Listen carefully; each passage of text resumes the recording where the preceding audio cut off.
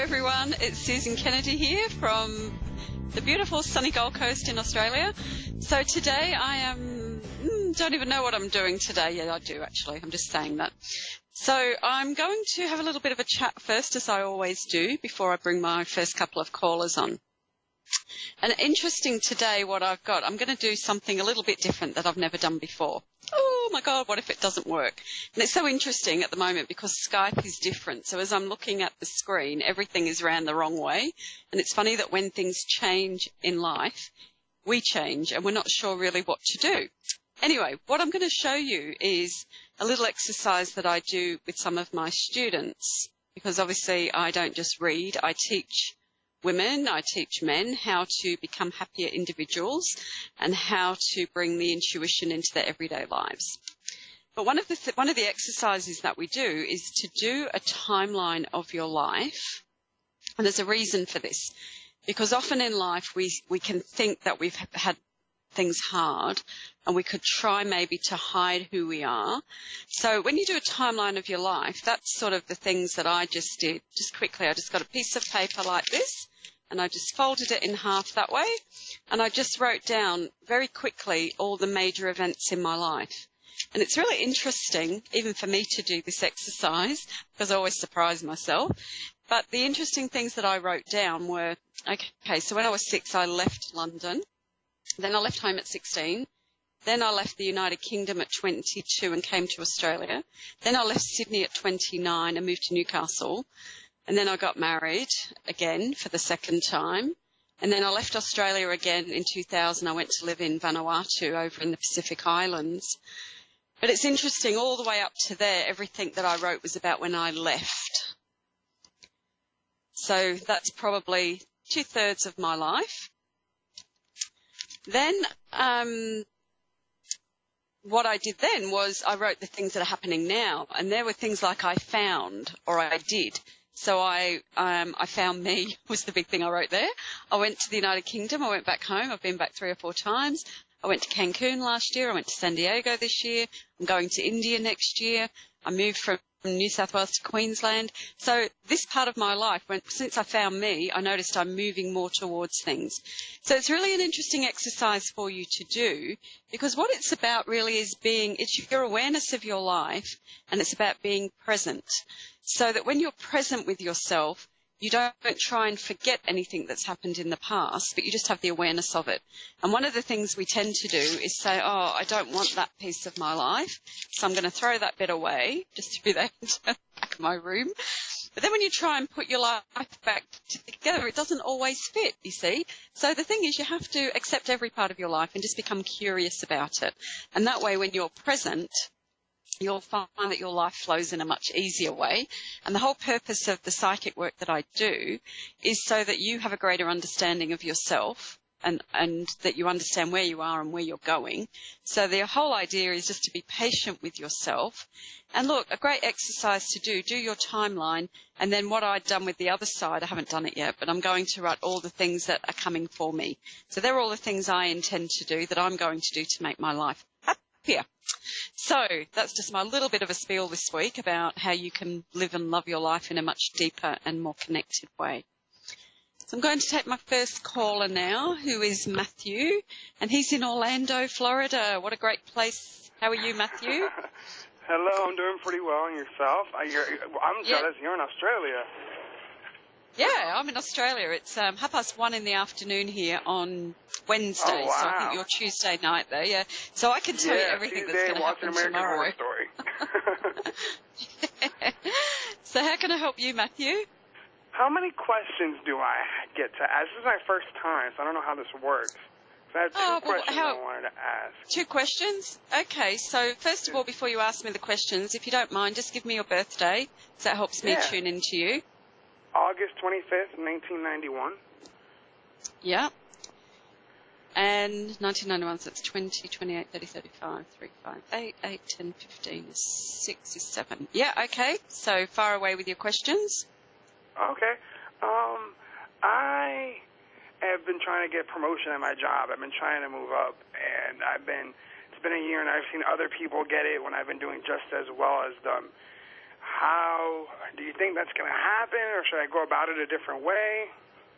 I've heard that I was about to. I guess they're recognizing me now that I was about to be recommended next week for the position. So I'm just wondering, what do you think might happen with that? Yeah. Yeah, well, I feel that you're on the way to this magnificent success, and I feel that what's happening at the moment is you're just in the corridor. You know, there's this thing about waiting. So you're in this waiting phase. But it's interesting when I look at your numbers because you're in a 7-year. So I do numerology as well with the reading, so it helps me see where you're at. And we go in 9-year cycles with energy. Okay. So you're in a number 7 year, and 7 years are all about getting on purpose, you know, being on your spiritual purpose, doing the things that give you joy, and also questioning what you're here for. So are you in the Navy or? No, I'm not. You seem to be in some kind of position that's very in authority or IT or something. What's your work? I do tech support. I'm trying to become a coach, and that's what I'm applying for. Okay, yeah, so tech support coach.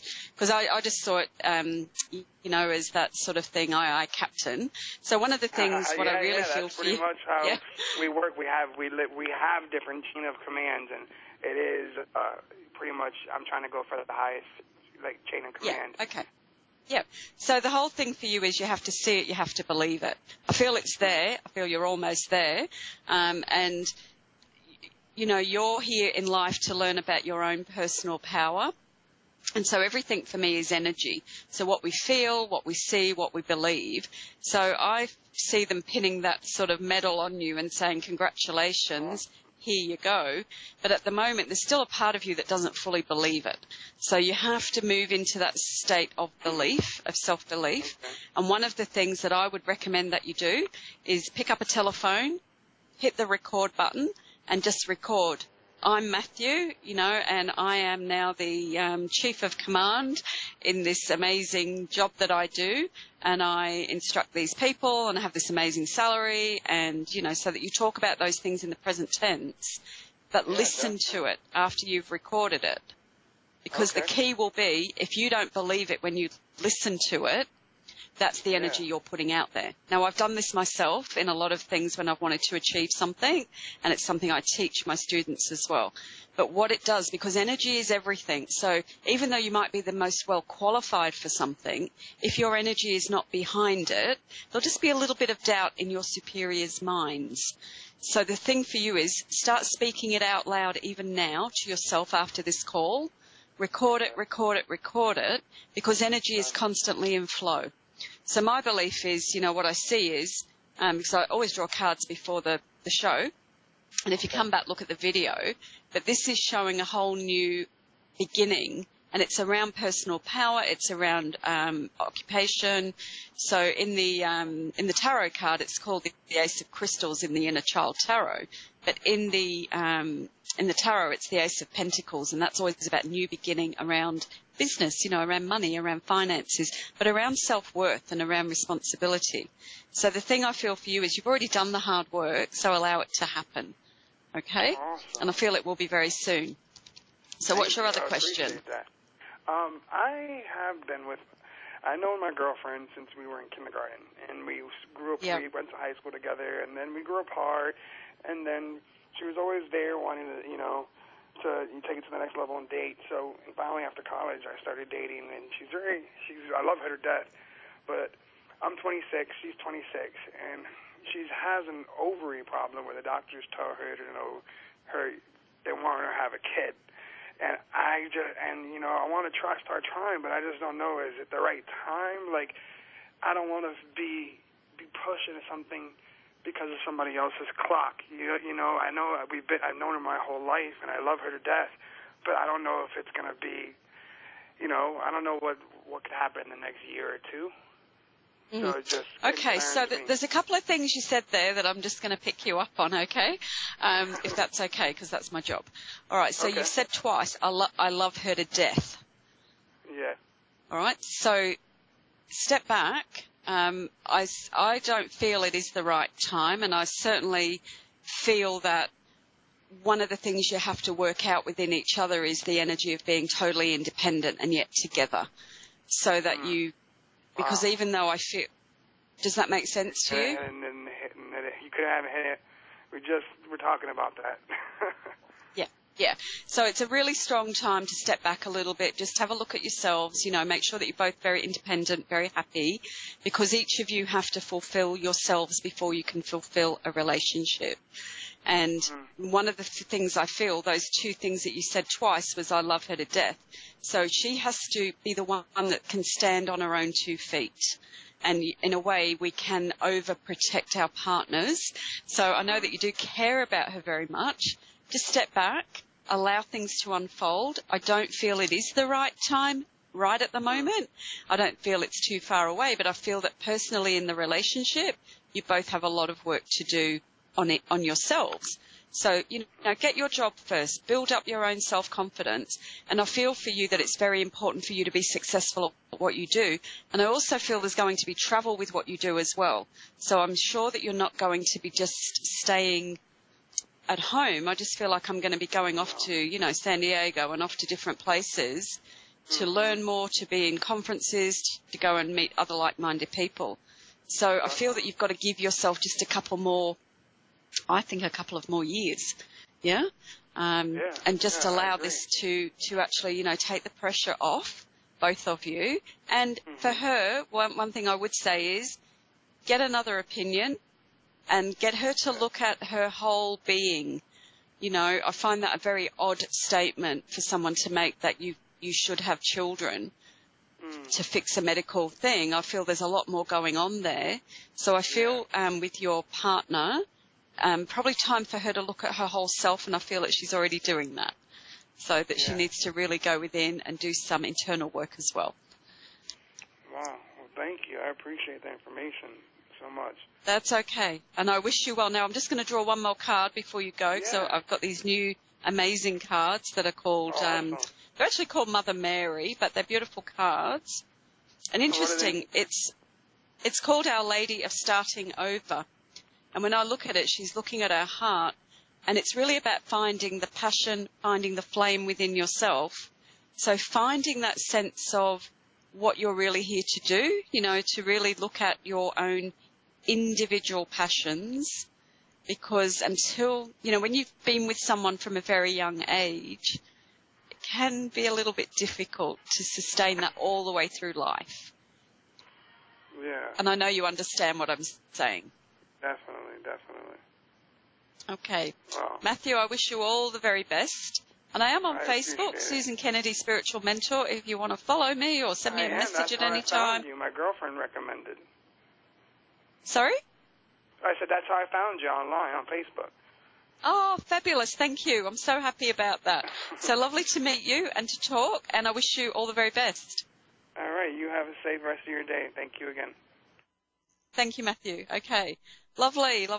Now we've got Jean in Alberta, Minnesota. Getting to learn all these amazing places. Hello, Jean. How are you?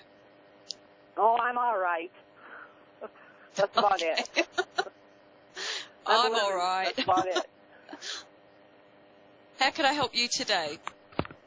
I have a lot going on. I'm in a relationship, and I'm not living with him or anything. I need to know if this is going to work. I got injured March 2nd. I need to know how that's going to come out. It's just a lot going on. A lot of drama. My car's in the shop. I'm ready to fly off the roof. Yeah, okay. So the first thing I get for you is breathe. Okay, and I know that sounds basic, but I feel like I just want to say sit down and just take a breath and look at all the things that you've actually experienced in your life already.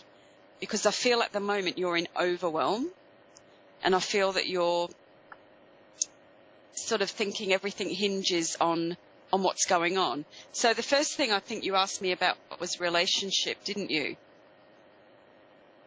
Uh-huh. Yeah. So my feeling with relationship with you is that it just seems to be too confusing. I just feel that either there's confusing messages or that because as I see it in my mind, and I'm very clairvoyant when I read, my feeling is that are you already separated from someone, or has this person turned their back on you, or Because I feel that there's either been a lot. We get along great. No, we get along great.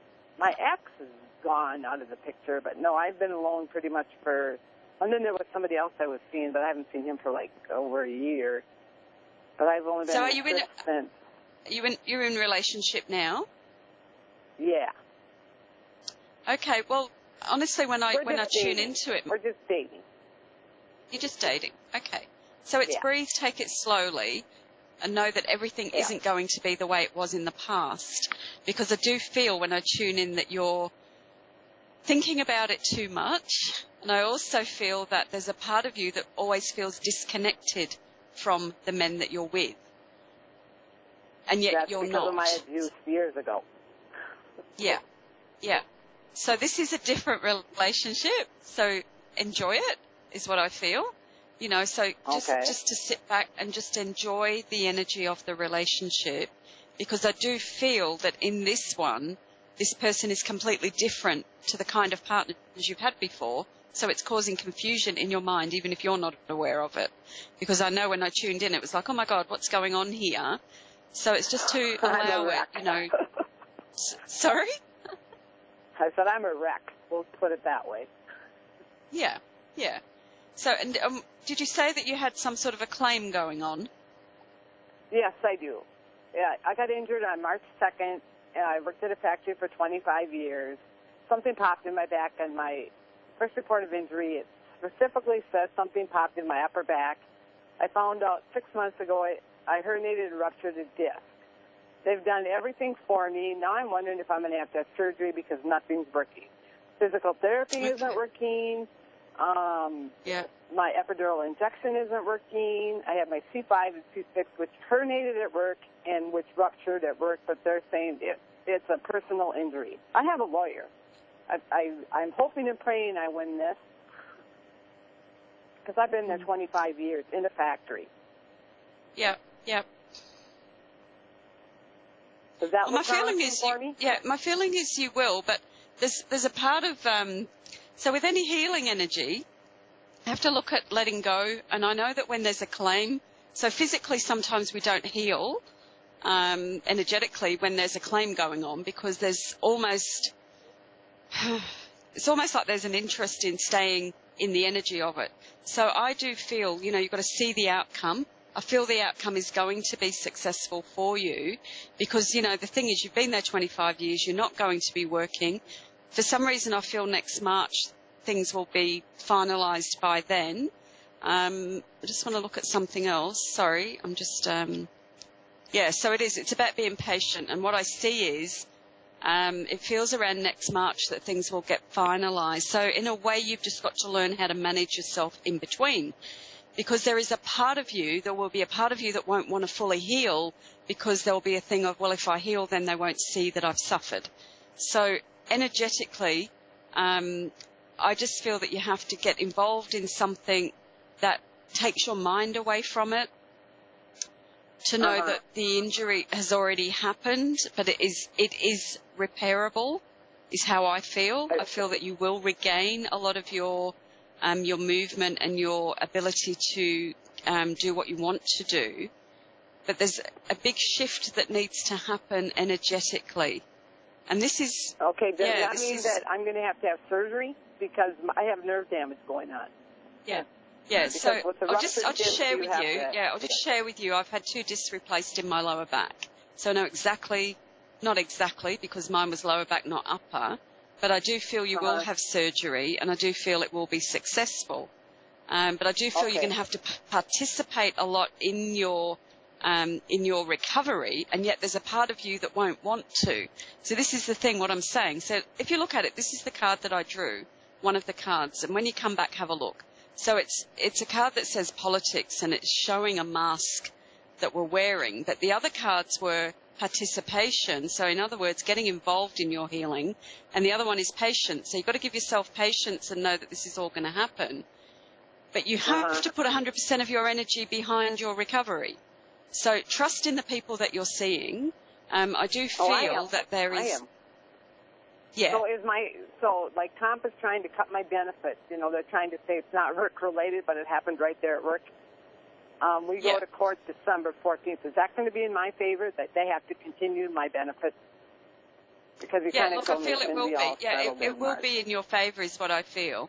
And I feel like your benefits will continue. So this, though, is about, just seeing the outcome as positive and recognising that there's so much. Just give me your date of birth, Jean, if you could. 12/16/1958. Okay, I just want to check something. 10, 18, 23, 30, 30. Oh, interesting. You're the same numbers as I am. You're a 33. So that's a master number. And one of the big things with 33s is we don't often trust. So this is about just trusting in an outcome, looking at the higher picture. What I see for you, this is an opportunity for you long-term to get out of being in a factory for 25 years, and that this will open you up to a whole new life. I do feel that your relationship will blossom. I do feel you'll move into something that is a little bit gentler. Are you looking at doing something very creative as well? I'm looking at everything. Well, look, the whole secret to it is creativity. I feel that you must be. Are you looking at renovating the house that you're living in as well? Is there things around your house? When I get some more money coming in, right now I'm going belly up with everything hitting me at one time. Yeah. So again, accept responsibility, and I mean that in a loving way. You know, just know that this is a temporary situation. That you will be. I feel that where you go with things will be very positive for you. And it's really then just becoming resourceful and becoming creative and letting go of any, just taking back your power, because you're here to be a very powerful person. And, I feel do as much as you can around the house or get people to do it. I feel there's a lot being done for you at the moment. So just be open to receiving. And I wanted to draw a surrender card for you, because sometimes there's something we've got to let go of. So I've got these amazing surrender cards. Okay. Mm-hmm. Okay, so it's interesting, and I'm just trying to see where it plays out, because it says surrender comparisons with other people and stand in your own power. So sometimes people can be in your ear saying, well, that person had an injury and this is what happened to them. So just stay away from anything that's negative, anything where people are trying to draw you down, and just stay in your power, okay? Just keep working on your mindset, and just keep your eyes trained on yourself. And again, just see the outcome. And the outcome, every way I look at it, is going to be positive for you, because it's going to shift you into a different phase of your life. Now, you are in a 6, 7, 8, 9, 10. You're in a 2-year this year, which is all about choice. So even where you are at the moment, this is about you making choices as to how you deal with things. So yes, there's a lot going on, but it's your choice now how you deal with it. Music is very strong for you, that if you can use music to your benefit. And I just feel the connection you have with your new person, of having that heart-to-heart connection, will help you manage this phase of your life. And lastly, I'll give you a Mother Mary card, which is these beautiful, beautiful cards. And it says Our Lady Who Gives Peace. So again, beautiful, beautiful card. So for me, it's about you giving yourself peace. And beautiful little egg, nest egg there. So I know that there's money coming as well. So look, let go, let God, allow yourself to be carried along, and look at this as a great new opportunity. Next year you go into a 3-year, and 3 years are all about creativity, they're all about planting new seeds. And I do feel for you this will be a time potentially even of a remarriage and a very strong romance. So it's this time of knowing that even though it's dark at the moment, it is about to change, but your part in that is important as well. Okay, so I wish you well. Thank you. That's okay. Thank I wish you so you much. well. And okay, thank you, Jean. So that was our 2 callers today, and very interesting energy as always. when I look back to how we started the show, which is talking about all the different things we've experienced in life and how to be present with ourselves in the moment. Because what happens to us is that we've got all this stuff that was behind us. If we go back to when I did my timeline, find the rest of it. So when I did my timeline, there's all that stuff that's behind us, and it's like a train that's going along. And what we have to do is know that sometimes all of those thoughts and all those experiences can colour how we think about the future. Now, the way that I changed all of that was to become very present with myself and to do a lot of healing on myself. So I got help. I now know how to do that myself as well.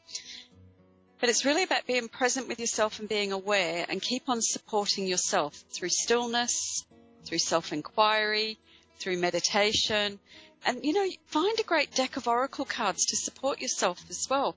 These beautiful cards, which are the Mother Mary ones, and I just absolutely love them, so that you can, daily support yourself just with a reading for yourself. And say, so the reading I'm going to leave everybody with is it's Our Lady of Charity. So what I see for that as I leave you for the week is to say, be kind to yourself. Charity begins at home. And charity means I'm kind, I'm giving. So it begins at home. So do what you need to do for yourself. Have a fabulous week. Stay focused on your strengths and on your abilities. And don't let anybody else control your life. This is about your life. It's about you living it and loving it. So I wish you well, and I'll see you next week.